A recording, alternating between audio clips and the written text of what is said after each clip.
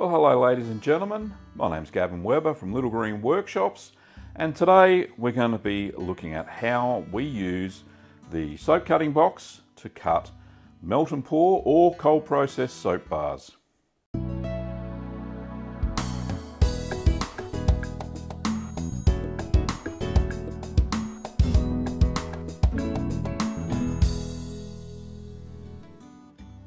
So in today's demonstration, I'm using the soap cutting box. As I mentioned, it is designed and manufactured here in Melton West. I designed it. I started making them, but we got so many orders that I actually outsourced to a local artisan producer. So great looking soap box. It's got two cutting sizes, 2 centimeters and 3 centimeters, and a little stop at the front. So you can check out the product. We'll put the link in the description of the video down below. Also, the soap bars that we are cutting were made using the 1.2 kilo mold.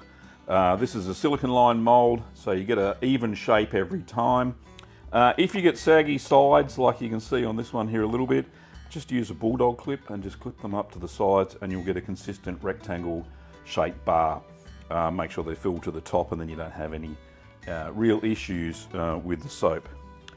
But you'll see me cutting 2 bars of soap, or 2 logs of soap here, into about 3 centimeter bars.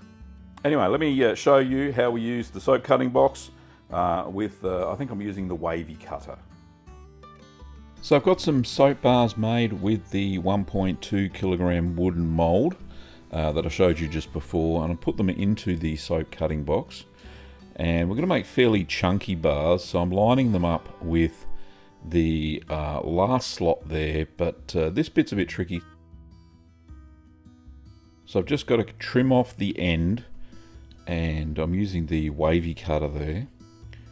And the good thing about these ends is that you can use them as embeds, like you can shave them or what have you and put them into either melt and pour or cold process soap. Now this is cold process soap.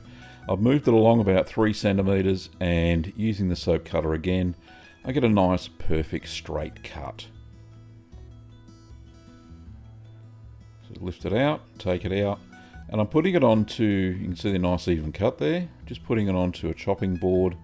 Later on I'll transfer that onto grease-proof paper and put it on our drying rack where we cure all of our cold process soap.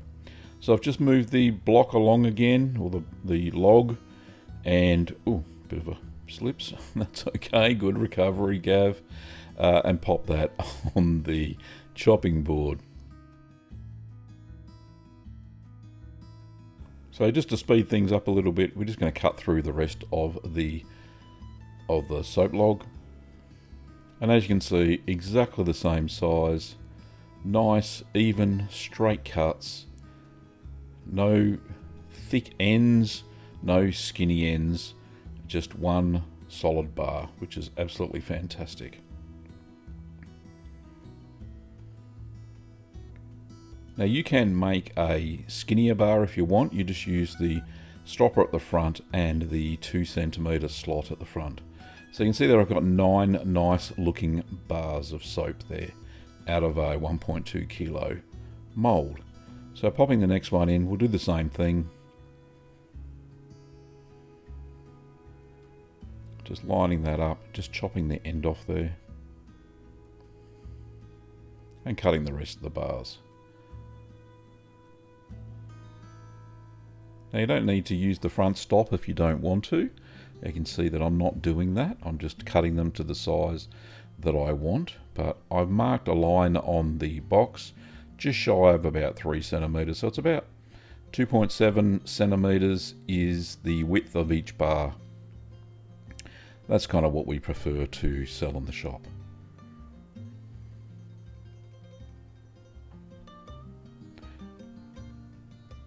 So there was a little bit of a lip there, so I just cleaned that up. And the last couple of bars, easy to cut, nice firm pressure, using the wavy soap cutter. And just the last one there. Bit bit tricky for a lefty, but I'm holding the bar with my left hand and just pushing down with a wavy cutter with my right hand. And that's the final bar. So I've got 9 even sized bars out of that one as well.